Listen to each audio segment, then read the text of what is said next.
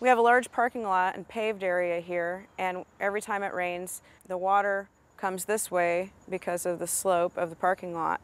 And this area used to be a low area that held water anyway. The area was lowered just a little bit, dug out, and plants added that have deep roots that can absorb a lot of the water. And now the water comes in and it's absorbed by these plants and filtered by the soil here, and it doesn't reach the street anymore. You want the water to drain within 24 hours. We don't want to create a mosquito breeding ground. Typically rain gardens are 6 to 12 inches deep, so they don't hold water for a long period of time. There are a lot of native plants that do well in a rain garden. Coneflower is very recommended. We have a plant called Allegheny monkey flower, does really well in here. We also have some plants that aren't native, but they're well adapted to the area, like daylilies and blue flag iris. There's some cleome, viburnums.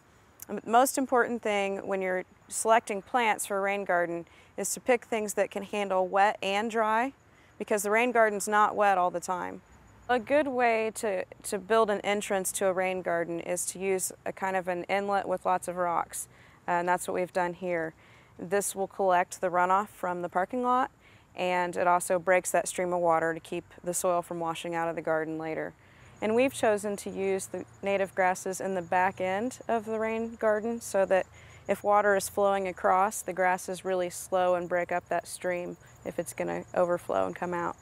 They also have deep roots to soak up a lot of that water.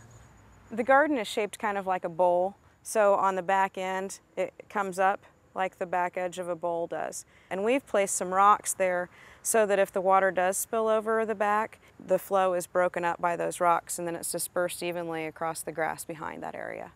For more information, visit your local extension office or visit our website at kansasgreenyards.org.